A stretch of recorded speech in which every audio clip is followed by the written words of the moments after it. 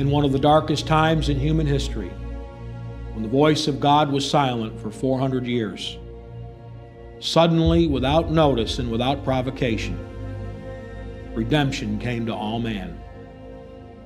And on an old rugged cross on the stony hills of Calvary outside of the city of Jerusalem, the sins of mankind were redeemed one final time as God expresses His love for all of man when He poured His wrath on His Son at a cross, and it appeared that evil had won. He rose and He was resurrected. He lives that we may live.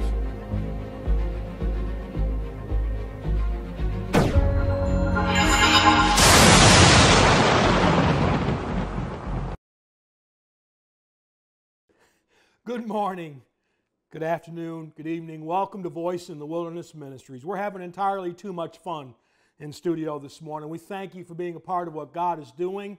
We want to speak to you about a very important, probably one of the most important subjects in the Christian faith. The Bible says in 2 Corinthians 7, verse 10, "For godly sorrow worketh repentance unto salvation, not to be repented of, but the sorrow of the world worketh death." The greatest obstacle in the endeavor to reach the lost of this world is not the looming threat of a worldwide authoritative regime seeking to control all of mankind. The greatest danger to the church in America is not the ominous signs of a Marxist socialist movement that threatens our way of life. It is not the politically and socially divisive culture that troubles the waters of the soul. It is not the loss of the objectivity of the media that is brazenly escalating the threat of a potential civil war. It is not the crime wave nor the mass anarchy taking over our streets that stirs the fear of the hearts of the faith. All of these are signs of a civilization that has forgotten the judgment of God. None of this is anything new in the history of mankind. These types of self-destructive behaviors have brought down civilizations for centuries and will continue to do so until the Lord returns. But for nearly a century, the mantle of the sanctity of the church has eroded away and a worldly counterfeit has replaced it. Looking far more like the world it's supposed to be winning, and with a narrative that speaks like the world is supposed to be winning, we seem to have discarded the central message of the gospel of Jesus Christ and replaced it with everything else. The church, by and large, with few exceptions, has stopped caring about the lost souls of this world. That's what's become the most frightening. This has become our most serious threat. But the true gospel message will remain intact, secured by a faithful remnant to preach the repentance and remission of sins to the lost until Christ returns. In Luke 24, 45 through 48, we get the mandate that Christ gave us. He opened their understanding that they might understand the Scriptures. And He said unto them, "Thus it is written, and thus it behooved that Christ should suffer and be raised from the dead on the third day, and that repentance and remission of sins should be preached in His name to all nations, beginning here at Jerusalem. And you are witnesses of these things." Acts 2, 37 through 38. The Bible says, "Now when they heard this," meaning Peter's sermon at Pentecost, "they were pricked in their hearts and said unto Peter and the rest of the apostles, Men and brethren, what shall we do?" And then said Peter, "Repent and be baptized in the name of Jesus Christ for the remission of sins, and you shall receive the gift of the Holy Ghost." In Acts 3:19, "Repent ye therefore and be converted, that your sins may be blotted out when the times of refreshment shall come at the presence of the Lord." I say this to you because all through the internet, there is a progressive doctrine forming in the Christian church that seeks to eliminate the requirement of repentance to be saved. This is the forerunner. This is the backdrop. This is the pillar. This is the benchmark of gospel preaching. And no amount of preaching, no matter high sounding or the appearance of success, is going to change that. Without the repentance and remission of sins, there is no such thing as salvation. You can send all the hate mail you want. The scriptural blueprint has just been given to you. There are no exceptions. Everyone must understand that until your sins are dealt with, you are not in fellowship and in communion and have peace with God. Nowhere in the Scriptures does it imply that we are called to preach the gospel of forgiveness of sins without the demand of any personal repentance of our own personal sins. Any priest, minister, pastor, prophet, teacher, or church leaders that offers no salvation or offers a salvation based on an easy faith devoid of any commitment to obey Christ and His Word preaches a false gospel. The tragedy of our time is that an ageless message of hope for all men and the bold and thunderous declarations of anointed men from the pulpits calling men to repentance has grown conspicuously quiet in its absence in today's modern church. We have preached about the dignity and value of men rather than the depravity of their sinful state, offering no hope out of their darkness. We have emphasized the goodness of mankind rather than the wickedness of his damnable, sinful nature. We have vindicated and validated men rather than bringing them to the confession of their transgressions. We have made ourselves, despite every drop of our inerrant sin and evil nature, little cherubs of perfection with halos on our heads, harps in our hands, and wings on our shoulders. Apparently, in today's generation, the necessity of the message of repentance and regeneration has passed. Where have the prayer virgils gone for the souls of men? Where are the intercessors' tear-stained cheeks of godless sorrow for their sins and the sins of all men? What happened to fasting and praying for the altars of our churches to be filled with souls hungry for God? The truth is the word sinner has almost been eradicated completely from the church, from the corporate church vocabulary. The serial criminal is no longer looked upon in contempt by society. Rather, he is just misguided and in need of rehabilitation. The juvenile delinquent is no longer looked upon as incorrigible and in need of serious discipline. He is just an unfortunate victim of society. The drunkard or the addict is not looked upon as a wayward, selfish man. He is mentally ill and cannot be expected to truly change his ways. But to the biblically discerning and to the seekers of truth who look for it, the Bible is an open invitation for men to repent of their sins. In Ezekiel 14, verse 6, the Bible says, "Turn from your idols." Jeremiah 26:3, the Scripture says, "Turn every man from his evil ways." In 2 Chronicles 7:14, it says, "Turn from your evil ways." Proverbs 1:23, "Turn away from your sins at my correction." In Psalm 85, verse 8, the Bible says, "Turn not again to folly." In Matthew 3, verse 2, "Repent, for the kingdom of heaven is at hand." In Matthew 3, verse 8, the Bible says, "Bring forth fruits worthy of repentance." In Luke 3, verse 3, the Bible says He preached a baptism of repentance for the remission of sins. In Luke 13, 3 and 5, twice He says, "Unless you repent, you are going to perish." In Luke 24, verse 47, once again, the Great Commission, the call to preach the gospel, to reach the lost, to save the world, to bring the light of Jesus Christ, is encapsulated in this statement, and that repentance and remission of sins should be preached in His name to all nations, beginning here at Jerusalem. Again, in Acts 2, verse 38, the Bible says, "Repent and be baptized." In Acts 3:19, once again, "Repent ye therefore and be converted." In Acts 17, verse 30, the Bible says, "God hath commanded men everywhere to repent." In 2 Timothy, the Bible says, repentance leads to the knowledge of the truth. The historical exculpation caused the forefathers who carried this torch for us to write about repentance often. For example, Martin Luther, the father of the Protestant Reformation, said the recognition of sin is the beginning of salvation. The recognition of sin is the beginning of salvation. And Thomas Watson said, men do not repent because of their offense bothers them. They repent because the penalty of sin troubles them.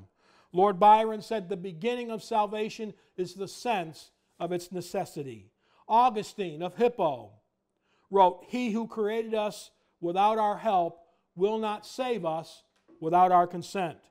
The Bible is a mirror of the condition of fallen men's souls. In Isaiah 64, verse 6, the Bible says the Word presents a man's righteousness as filthy rags in his sight. In Jeremiah 23, verse 29, the Bible says, the Word is a hammer to break the will of man.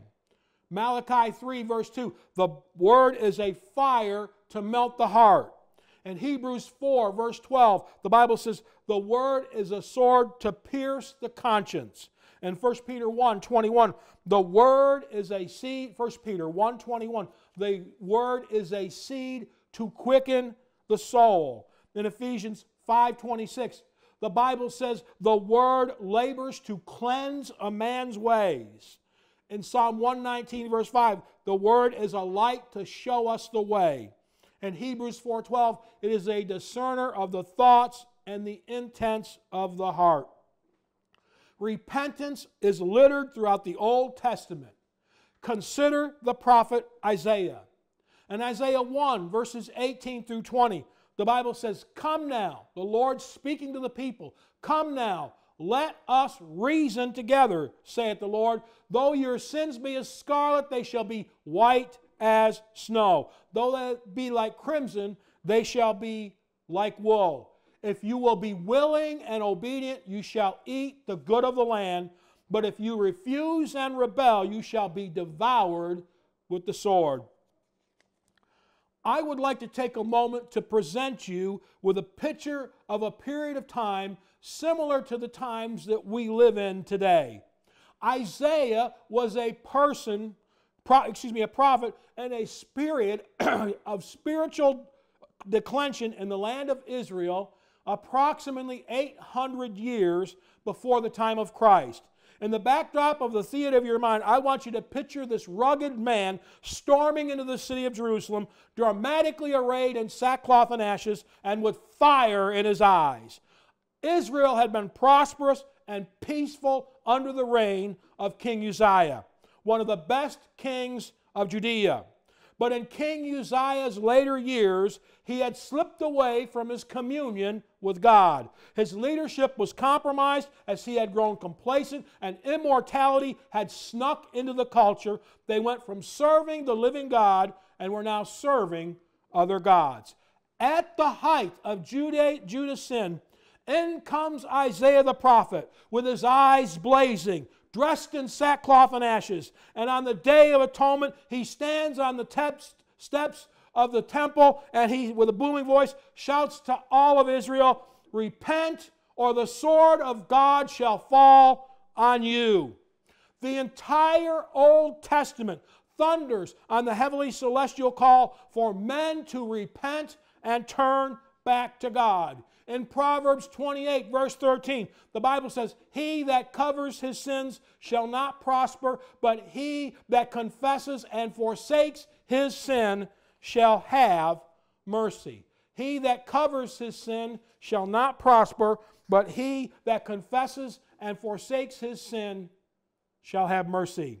In Isaiah 55, 6 and 7, the Bible says, seek the Lord while he may be found.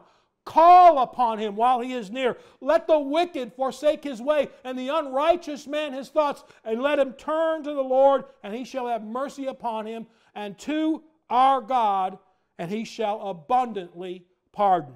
In Jeremiah 4, verse 1, the Bible says, if thou wilt return, O Israel, saith the Lord, return to me, and if thou wilt put away thy abominations out of my sight, then you shall not be destroyed.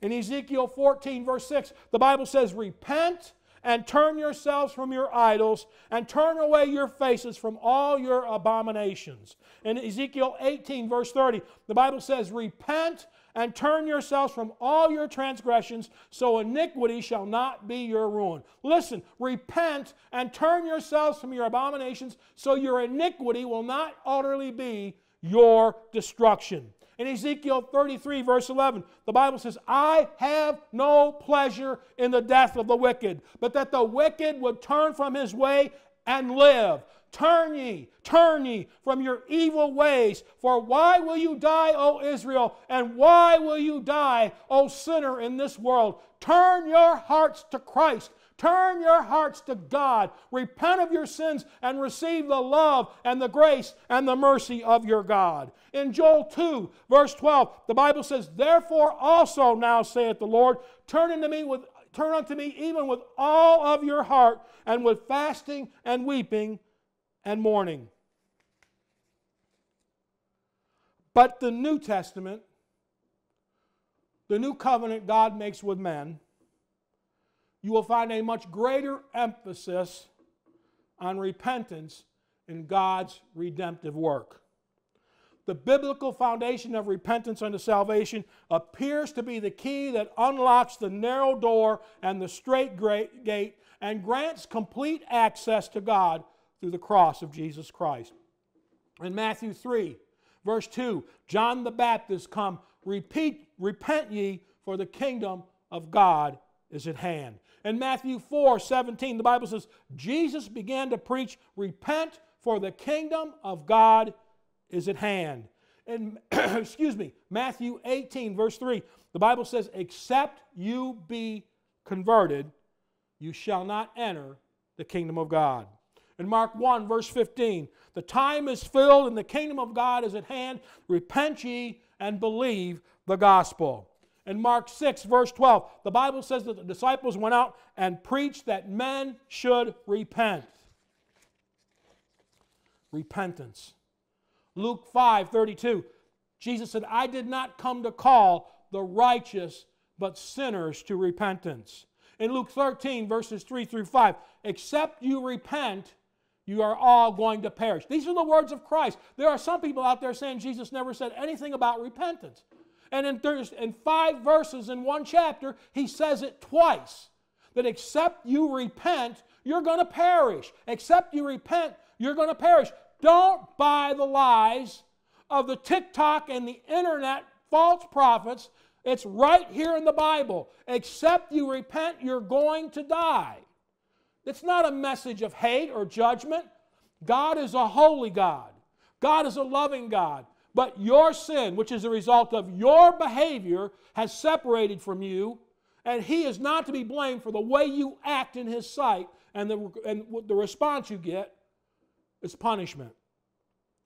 Luke 24, verse 47, it is incumbent upon every single minister, every single man who takes the name of minister, pastor, prophet, or whatever office you hold, that the salvation of the soul has always been and will always be the central will of God in the Scriptures. From Genesis 3, when the first sin appeared, until the book of Revelation, when all things become complete, the salvation of the soul has been the will of God for the entire Scripture. There is nothing more important to Him than seeing sinners saved and enter into the kingdom of God. In John 3, verses 3 and 5, the Scripture says, except a man is born again, he is not going to see the kingdom of God. Except a man is born of water and the Spirit, he's not going to enter into the kingdom of God. In Acts 2, verse 38, repent and be baptized in the name of Jesus Christ for the remission of sins. Acts 3:19, repent ye therefore and be converted that your sins may be blotted out. Excuse me. In Acts 22, the Bible says, repent ye therefore of this wickedness and pray God, if perhaps the thought of your heart may be forgiven you. Acts 20, verse 21, repent ye there, testifying both to the Jews and the Gentiles, repentance towards God and faith towards our Lord Jesus Christ. In Acts 26:18, the Bible says that the Gentiles should repent and turn back to God. In Romans 2, verse 4, the Bible says, not knowing that it is the goodness of God that leads men to repentance. 2 Corinthians 7, verse 10, this is the most succinct example of how a prayer or giving your life to Jesus should be. Godly sorrow worketh repentance unto salvation, not to be repented of, but the sorrow of the world worketh death. In 2 Peter 3:9, the Bible says, the Lord is not slack concerning His promises, as men count slackness, but is long-suffering towards us, not willing that any should perish, but that all should come to repentance. In Revelation 2, verse 5, speaking to the church of Ephesus, remember from where you have come and art fallen, and repent. Revelation 3, verse 3, remember therefore thou hast received and heard, and hold fast to the truth, and repent. In Revelation 2:19, the Bible says, repent, or else I will come unto thee quickly, and will fight thee with the sword of my mouth. God has called men everywhere to repent, even right now, to repent of their sins. This is not a trend, a fad, or something that will go out of style. It's not optional. The Bible demands it. Our wickedness commands it. True justice requires it. Christ preached it. The Spirit compels it, and God expects it. This divine, unalterable edict is still valid to every person that takes the name of Christ and holds an office, and even not so much as that. This is who we are. God is still commanding men everywhere to repent. On the other hand, in a climate of cultural, political correctness, cancel culture, and woke ideologies, no one is to blame for their conduct in this bizarre climate of upholding the dignity of mankind. We have vindicated all and condemned none. We accept every excuse, blame everyone else, play the eternal victim, and have an alibi for each and every offender.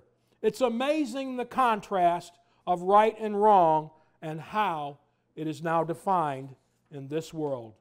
Hence, since every person, criminal, drunkard, murderer, delinquent, extortioner, pervert, sexual predator, abuser, or offender of God's law is not found guilty in the court of public opinion, we have come to a place in the church where there is no need for repentance. Even most of the church, particularly the church in the United States, has adopted this demonic doctrine. But without confession and repentance of sins, no man is going to enter the kingdom of heaven.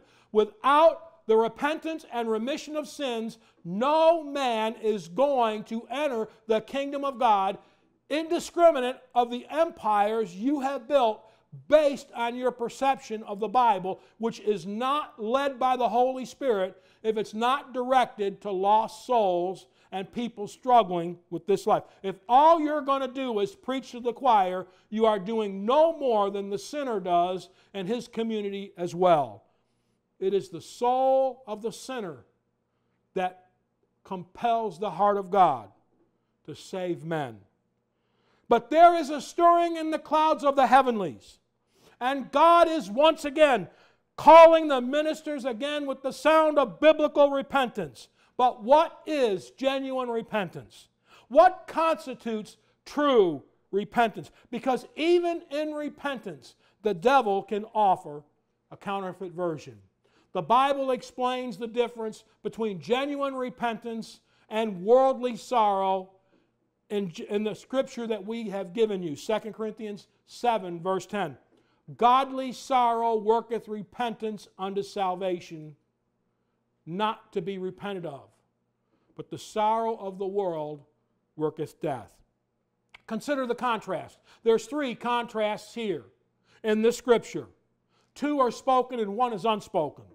There is a genuine sorrow, regret for sin that leads to repentance, that causes us to turn from our sin unto God. This type of repentance directs us to a place of salvation. For godly sorrow worketh repentance unto salvation, not to be repented of. Genuine sorrow and regret for sin that leads to repentance causes us to turn from our sin to God. On the other hand, the unrepentant sorrow only about the consequence of our sin. They are sorry they got caught, and though seemingly sincere in the sight of men, God deems such sorrow as still worthy of eternal death and judgment. And the third unbiblical element in the narrative of Christianity today about repentance, and it is the most damnable, no mention of it at all. So what is true repentance? What do we look for in a sinner coming to Christ to know and understand that their heart is going in the right direction? First of all, let me tell you what repentance is not. Number one, repentance is not penance. Penance is the voluntary suffering of punishment for sin. But the problem with that is it does not necessarily involve a change of character or conduct. The Hindu who lays on a bed of spikes is doing penance for his sins. But that does not mean his guilt in the sight of God is removed. Number two, repentance is not remorse. Judas Iscariot was the most remorseful person in the Bible in this betrayal of the Son of God. But his shallow regret did not lead him to God, but it sent him to the gallows. Because remorse is not true repentance. Many a person stains their pillow with tears because of their inadequacy to cope with the evils of this life, but remorse unto itself has no real redemptive value. It tells the sinner he is wrong, but like the diagnostician that it is, it offers no cure for the sickness. Number three, and this is very important, in a world filled with more suicides than ever before, repentance is not self-condemnation. You may hate your sinfulness, but self-condemnation only opens the wounds of guilt and despair even wider. We should hate our false ways. We should hate our sin. We should hate our vain thoughts. We should hate our evil passions. We should hate our covetousness and our greed, but we are to never hate ourselves. We are to never hate ourselves. Self-hatred leads to self-destruction, and it's wrong to destroy what God has created in His image. Repentance is not self-destruction. So what is true repentance? There are three elements of genuine repentance. Number one, conviction. You must know what is right before you can know what is wrong. That's why the Bible says faith cometh by hearing, and hearing by the words. You can worship God, but you'll never change your ways until you understand what God's personal words are concerning your conduct. You cannot know it's wrong if you do not know it's wrong. We are living in a world of moral relativism. Only the Holy Spirit can bring us to true conviction. The Holy Ghost uses conviction to convince you your life is going the wrong way. If that's, if that's what's happening and what's going on inside of you right now, you are the most blessed of people. Not all men in this present state can experience this God-given state of conviction.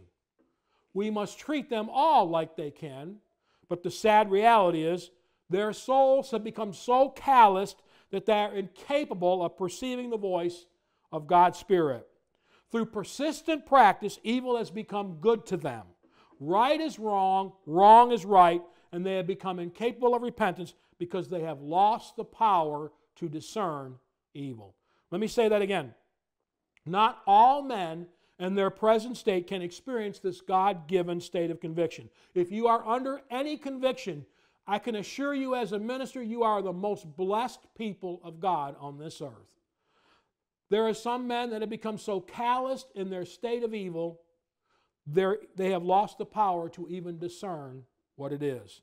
Proverbs 9:21, the Bible says, he who is often corrected hardens his neck and will suddenly be destroyed, and that without remedy. Well, Pastor, we're New Testament, okay? The Bible says in Mark 16, verse 16, whosoever does not believe the gospel shall be damned. Words of Jesus Christ, by the way. Here's some more. In John 3, verse 18 and 20, the Bible says, he that believeth not on the Son of God is condemned to hell already, because he believeth not in the name of the only begotten Son of God. And this is the condemnation, that light has come into the world, but men love darkness rather than light, because their deeds are evil. Everyone that does evil hates the light and will not come to the light, lest his deeds should be exposed. Conviction is not repentance. It is one of the most important parts of repentance. It is only an alarm in your soul and spirit that must be acted upon. It alerts you to the dangers and the drifting of your life, but you must respond to it. You can be convicted of your sins by the Holy Ghost without responding to the Spirit's compelling plead for you to come to repentance. But it is the most essential element of repentance. Before any man can come to the cross and have his sins forgiven, he must first be convicted of his sins by the Holy Spirit. This is the first step toward the kingdom of God. No man can enter the kingdom of God unless he repents of his sins, and no man can repent of his sins unless the Holy Spirit has convicted him of it. Second is contrition. The second element of repentance is contrition. Contrition, or godly sorrow as it is called in the Bible, is not shallow sentiment or empty emotion. It is a sincere regret over past sins and the earnest desire to walk in the new path of righteousness. Contrition is the acute awareness between the holiness of God and our complete unrighteousness. In Psalm 34, verse 18, the Lord is nigh unto them that are of a broken heart, and saveth such as have a contrite spirit, a spirit that has godly sorrow for what they've done. In Psalm 51, verse 17, the sacrifices of God are a broken spirit. A broken and contrite heart thou wilt not despise. In Isaiah 6, verse 5, the Bible says, Isaiah, after he had seen the Lord on his throne, he said, then said I, woe is me, for I am undone. In other words, I'm a dead man walking. That's sorrow. Woe is me, for I am undone. For I am a man of unclean lips, and I dwell in the midst of a people of unclean lips, for mine eyes have seen the Lord of hosts. The Bible records a very special fellowship with those that are of a contrite heart in Isaiah 57, verse 15. It is God's promise for the genuinely contrite.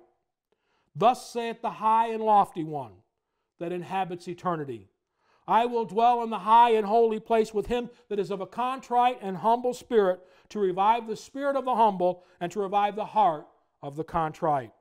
Have you become broken because of your sins? Are you genuinely sorry for your sins, or just sorry that you got caught? Is there genuine contrition of what you have done in light of God's grace? Brokenness and godly sorrow for sin is the second step towards repentance. Number 3, you have to change. True repentance carries with it the idea of changing everything in your life. If one is truly repentant, his will has to be brought into play. And he must make a commitment, a sincere commitment of his will to reverse the direction in his life. Changing your mind, changing your attitude, changing your ways, changing your behavior and your speech, among all other things. If one is truly repentant, he accepts that he must make a reversal of direction for his life, and God, seeing that earnest desire from his heart, cleanses him from his sin at that point and gives him eternal life.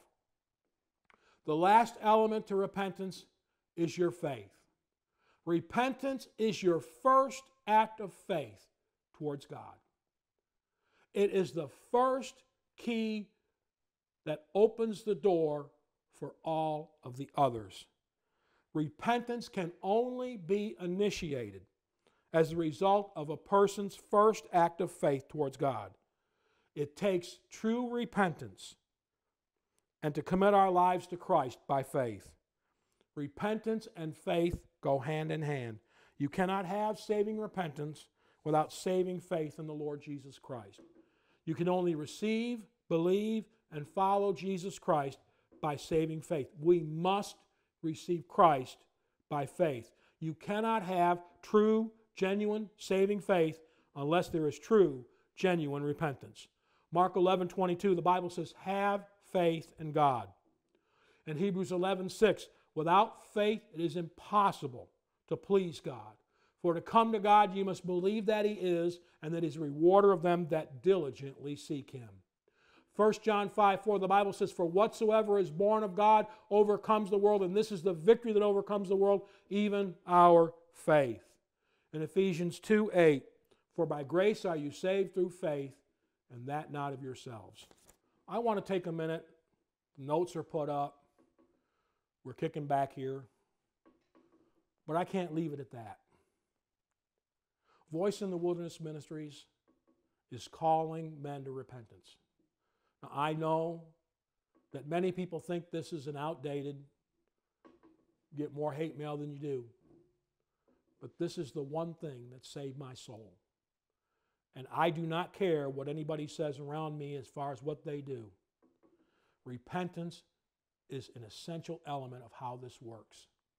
The irony is, in this day and age, repentance, the doctrine of repentance, the narrative of repentance, the requirements of repentance has been reduced to ticky-tack internet infighting over every vowel and syllable.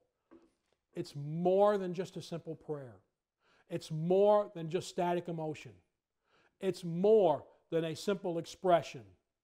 This is life-changing. This is the most important decision you will make in your life. If you are going to a church that does not talk about repentance and salvation and the changing and the ministry of the transformation of the soul, you are in grave danger of falling into deception. This is your soul. This is your life. This is your eternity. You will treat your marriage and you will treat your family and you will treat the things that matter to you. This has to be even more so. God does not love you because you are great. God loves you because you're not. God does not love you because you're the perfect person. God loves you because you're not. God sent His Son to die for you because you are incapable of saving yourself without Him. This is God's display of love. And while we often talk about God's display of love and the grace of God, we have formatted this into an expression that you simply only have to say it, and then it is. It isn't that way. This is the most important time in your life. What you do at this moment when the Holy Spirit convicts you of sin determines the rest of your life. And when you decide for Christ, eternity begins to live in you now. There are no shortcuts. And let me assure you this very simply. God does not grade on the curve. And God is not a grandfather. You may have gone to church all of your life. You may have been around church all of your life. Church is as important as any other doctrine, but unless you're saved and under the blood and living for Christ, you are separated from God. There are other religions that have rewrote this. There are other Christian faiths who deny this. It is a free-for-all. This is the truth. And it's the truth because you don't hear it very often. This has become an opportunist heaven. You must be very dangerous. It's become very dangerous. You have to be careful with your words. If you're not sure that you're going to heaven, if you have no in your heart that you have entered into church or the Christian faith other than through this narrow door, narrow path and narrow door, I'm compelling you from the bottom of my heart as a watchman, who's called to call men to repentance. I'm compelling you by the Holy Spirit. Give your heart to God. Don't take for granted that you are in the kingdom of God unless your sins have been dealt with, because you will not be in the kingdom of God unless your sins are dealt with. People make mistakes. Bad things happen. Repentance is just as valid for the Christian. Christ said 5 times in the book of Revelation, repent to the churches. Repentance does not stop at salvation. Repentance is a lifestyle. The recognition of sin and the repentance of it is the restoration of man back to God. It's a commitment to God from your heart. It's that important. Please don't take it lightly. Darren and I have given our times and our lives and our souls to seeing souls get saved. Please consider our words, consider our motives, consider our results. All we care about is that the message is seen. We can't save you. Only the Holy Ghost can bring you to that. But we do hope that these words will make you think. In Jesus' name, amen.